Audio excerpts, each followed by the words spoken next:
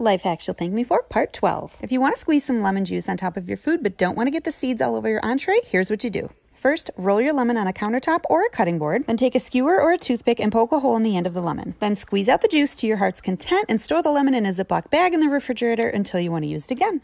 If you want an easy way to dust your blinds, just take a pair of kitchen tongs and wrap around each end a dish rag or a washcloth and secure with some hair ties. And there you have it. If you're wondering which side of the car your gas tank is on, just look at the arrow next to your gas gauge indicator. Whichever side it's pointing to is the side of the car it's on. This is especially helpful if you're renting a car. Like and follow for more life hacks.